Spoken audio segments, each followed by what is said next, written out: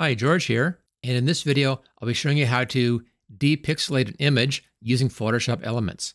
Now, if I zoom in, there's a lot of pixelization along the edges, looks just awful. We can minimize that very easily, and it's a two-step process.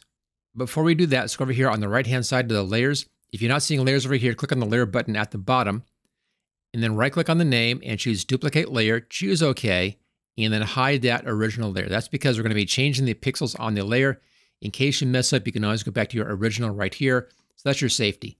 Okay, now the first step on this is to change the image size. This one is at about 340 pixels across, and it's 72 pixels per inch.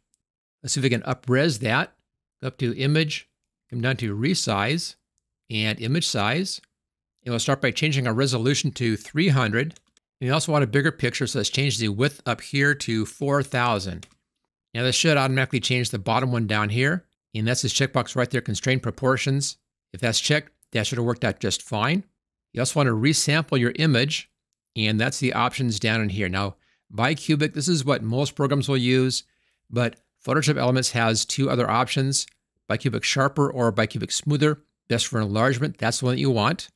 And then choose OK, and the picture gets a lot bigger. Now I'll use the Control-0 keyboard shortcut to get it back down to size. Looks much better. If I zoom in, notice how almost all that pixelization has now been removed. It's a little bit softer in here. We need to do some sharpening on this. We've already taken care of that pixelization. It's already a much better picture. Now I can't make it a whole lot sharper. We're limited on that. I can't bring in details that aren't here, for instance. But we can make it better than this and make it better for printing. Now before we go on to that step, make sure that you subscribe to this channel. I'm doing new videos all the time here for Photoshop Elements. And if you don't subscribe, there's a good chance you're going to be missing those. And before we sharpen this, let's go ahead and make a duplicate copy of this layer here. This is our background copy. I'm going to click in here. Let's just call this one Enlarge. There we go. Right click on this, duplicate that layer, choose OK. Click into here. Rename this one Sharpen. So I have those separated. Again, just a safety, I can go back one step if I need to easily. Okay, let's go up here to the Enhance menu, come down to Adjust Sharpness, and you can zoom in and out right here. Let's just back out. All I really care about is looking at the edges in here, so we'll just zoom up. You can see our edges right down here. You also could look at the eyes. There's another good place to look for your sharpness. We have a preview in here, and we can remove a blur. Gaussian blur, lens blur, or motion blur. Choose Gaussian as your default. And then let's bring radius up to just about 1 just to start.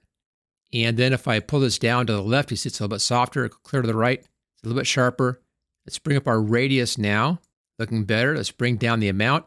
And it's going to be a balancing act. If these are both up too high, it begins getting really strange like that. So it's a balancing act. You're going to be coming up on the radius and then balancing that out with the amount, so it's not looking too crazy. And what this does is it goes in, it looks for the edges and tries to make the edges more contrasty. And that's why it looks sharper. It's not because it's adding in any additional detail. It just appears like it is because it's increasing the contrast on your edges. And I think that's looking pretty good right here. Let's choose OK. There we go. Let's go ahead. We'll compare this. There's the original. And here's our new version. Looks like it's a much better, much higher resolution image. And of course, the pixelization is all gone now. And if you want to learn a lot more about how to use Photoshop Elements, I have a training course just for this program. And in that, I cover everything, all the tools, all the menus, all the panels, everything. I also cover the organizer, and I'll put a link for that at the top of the description.